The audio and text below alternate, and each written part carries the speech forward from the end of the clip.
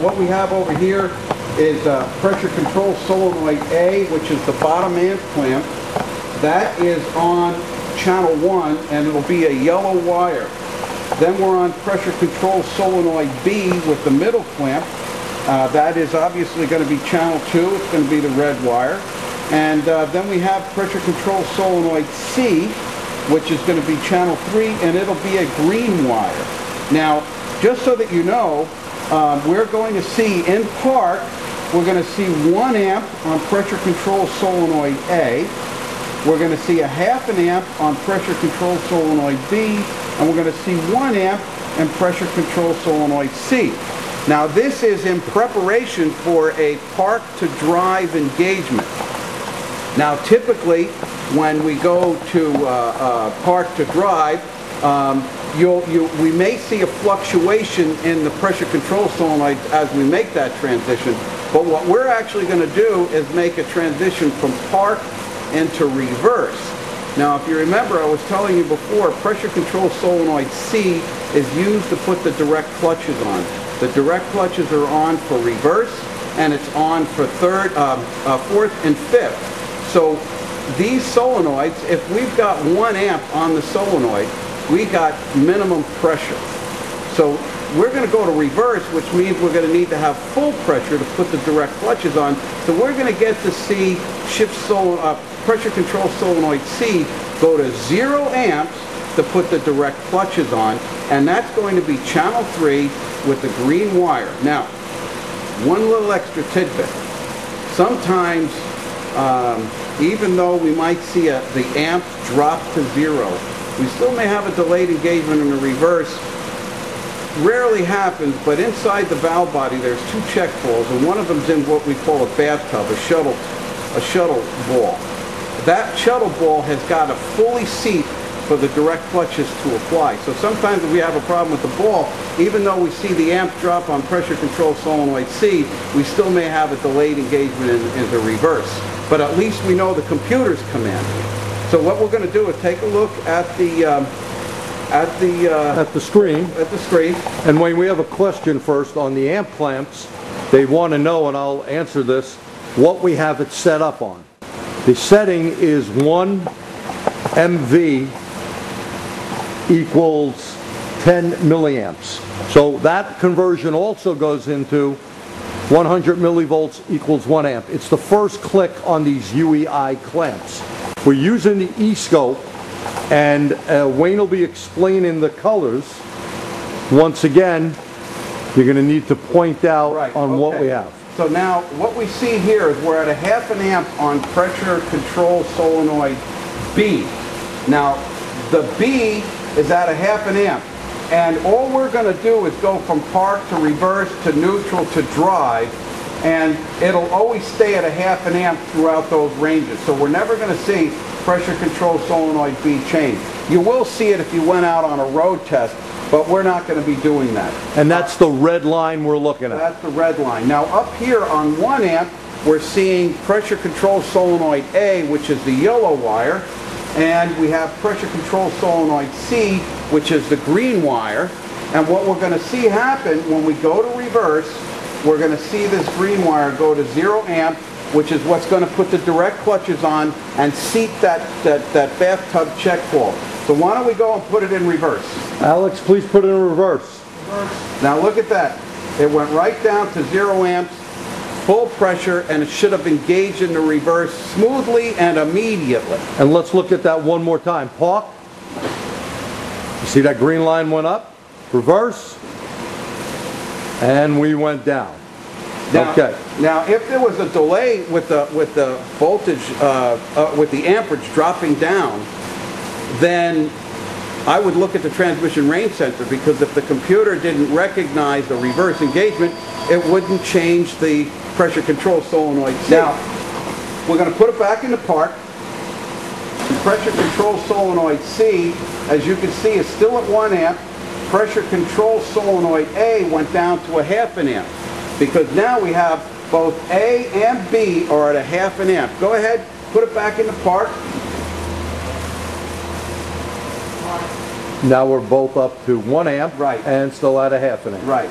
So what you're going to see is now pressure control solenoid A has gone into, when it dropped down to a half a volt, half an amp, when we went into the drive engagement. And remember, both pressure control solenoid A and B are controlling line pressure as well as servo apply release.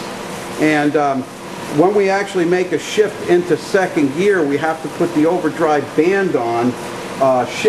Pressure control solenoid B is responsible for that, while pressure control solenoid A will handle the intermediate band for third gear, but we won't be able to see that. But we can see how these amperages will alter. And remember, A and B is checked on the mainline pressure tap. C is on a pressure tap all of its own for reverse and for fourth and fifth. So that's what we have here. Question that we have, Wayne. Someone says, well, I don't have a lab scope. What is another way that I could view this current? Well, that brings us to the next step, because the next step is being able to do solenoid fast checks, and we're going to show that with this vehicle. But the idea of how we're going to show checking for voltage, checking for ohm, checking for amps can be employed with a whole variety of different vehicles. We just wanted to show you a little bit about pressure control solenoid A, pressure control solenoid B, and pressure control solenoid C. So now we're going to go and show how to do some of these other checks. Hey, Wayne, wait 1 minute. Before we do that test, how about some of these portable amp clamps at a little more than an amp that you could save? So depending on, always make sure you got a good battery, zero it, and you should be okay. Now we can move on, Wayne, to the next thing. If they don't have an amp clamp, we're going to show them the solenoid fast check. Okay. What are we doing now? Okay. This is the connector, obviously, that has all the transmission wires going to it. This is where we were amp clamped to pressure control solenoid A, B, and C. What we can do real quick is fuse 38 in the fuse box over on the left side of the engine compartment is what supplies the power down to the solenoid block. It's one power supply, and that power will go down to the solenoid block and then provide power to every single one of the solenoids. And we're talking about pressure control solenoid A, B, C, shift solenoids A, B, C, and D, as well as the lockup solenoid, the TCC solenoid. Now with it unplugged and the key on, I should see battery voltage at every one of those terminals if that fuse is okay, and the circuit from the ignition to the fuse and from the fuse down to the solenoid block, we should see battery voltage returning here up to the computer, where the computer can control those solenoids on the ground side. So we're going to turn the ignition on, and the first one we're going to check is pressure control solenoid A. We should have battery voltage. And look at that, we do 12 volts, 870 millivolts, battery voltage. Now B, pressure control solenoid B. Same thing, battery voltage. Pressure control solenoid C. Same thing, battery voltage once again.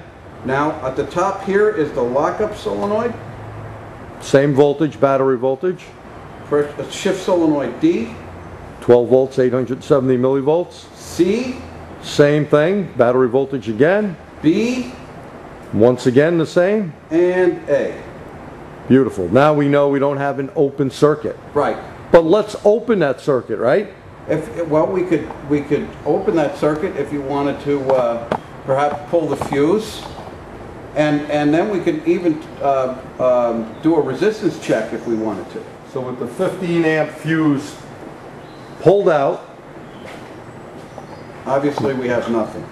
We're going to see that the fuse is out on the battery. There's a little blue thing. I'm going to come back to Wayne, and right on the meter. We have absolutely no voltage here. But now what we could do is we actually could put the negative lead of the meter in the fuse area and actually do resistance checks of the solenoid if we wanted to do that. And that would be if you could put the ground wire in there. Let me get a pin. I'm going to set this to ohms, and it'll be the leg on the right side. You got it. laid on the record. Okay, so now I'm going to be checking pressure control solenoid A, and I should have around 6 ohms. And look at that, I have 6.2. I'm going to do the same thing with pressure control solenoid B. And I have 6.1. Pressure control solenoid C. I have 6.2. Now I'm going to do the lockup solenoid, and the lockup solenoid is around 10 ohms. And I have 12.5. So the higher the resistance, the lower the amperage. That's correct. Now, all the other shift solenoids are approximately 25 ohms. So we're going to see here, we have 29 ohms. And temperature always changes resistance. Temperature always changes, and obviously we have it pretty hot, so we're a little bit on the high side, but within range. So now we know, right now, we know our pressure control solenoids are measuring 6 ohms. We know that the lockup solenoid is measuring 12 ohms, and we know that our shift solenoids are measuring almost 30 ohms. Now we already know what voltage we have. We now know the kind of amps we should see. We'll be able to see about 2 amps on the pressure control solenoids. We should see about 1 amp, a little over 1 amp on the lockup solenoid, and we should see about a half of an amp on all the shift solenoids. So now how we're going to do that is we want to be able to put the fuse back in. Yep. So we're going to use Ohm's law. This is basically what you're doing. People don't like Ohm's law, but we showed them voltage, resistance, the amperage has to be in spec. I'm on the negative side of my battery. Wayne is in the 10 amp jack in his fuse. We know we don't have anything with super low resistance that's going to cause a problem. And now we're going to check the current flow going to each solenoid. And we'll start off with pressure control solenoid A. And look at that, we're supposed to have 2 amps, 100 and something milliamps. Very good. Pressure control solenoid B. 2 amps, 130 or 25 milliamps. And C. C, about the same thing, 2 amps, 100 and something, going down, milliamps. Right, now we're going to do the lockup solenoid, which should be about 1.2 amps in that area.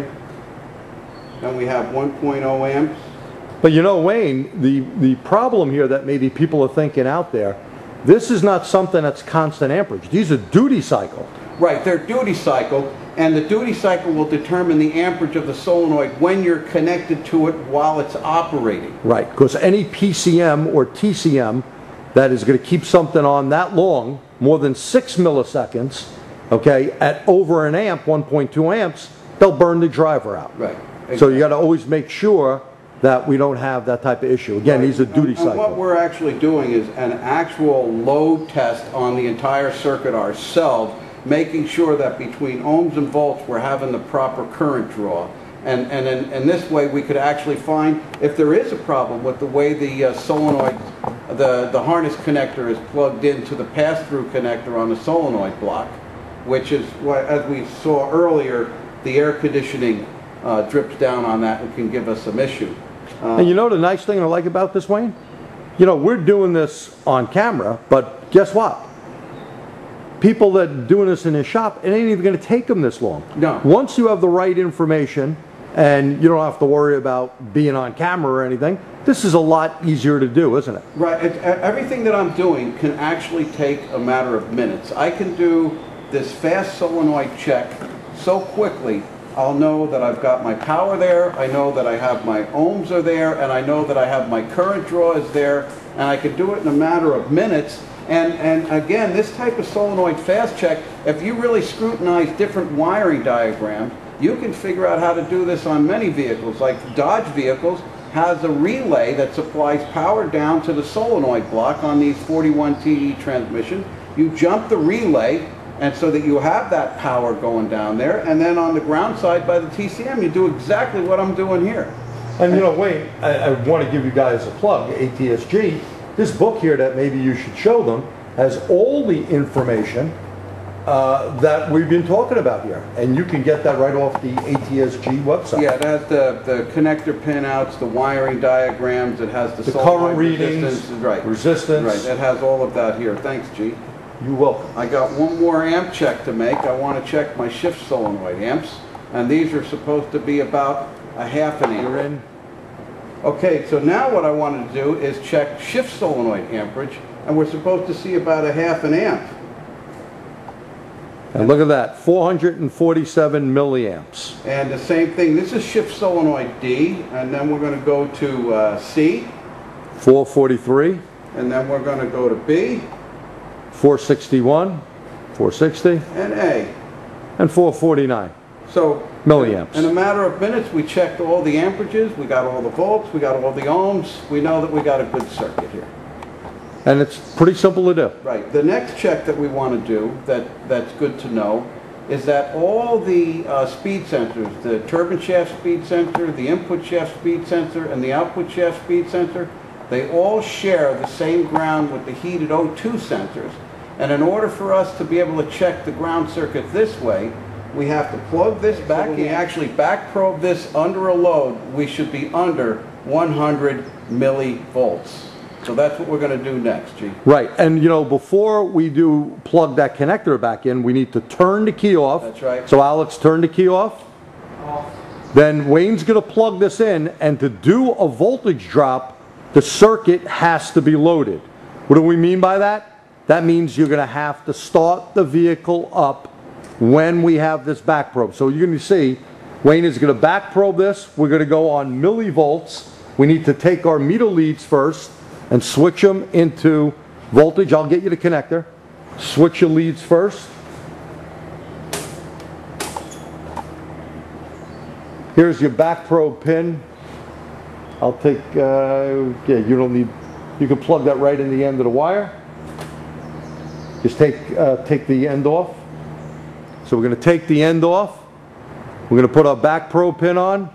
And again, we're going to back probe this first before we start it up, and we need it running, or the reading we get on millivolts DC, Wayne will change his scale once he gets us in there to millivolts DC, and then we will see what reading we have. This back probed, the engine is off. You can see we have some millivolts. We're looking for under 100. Take careful notice when Alex starts it up. Watch the reading. Go ahead, Alex. Look at that. We went 1,300 millivolts, and now we're down to about 30. What that was doing is pulling on the oxygen sensor, speed sensors, and other sensors on that circuit. Okay? So we're at 37 millivolts. Well below 100 millivolts. Well below 100, and we have a good setup here. Okay. All right. So now we got that check out of the way. And how long did this take us, the whole procedure?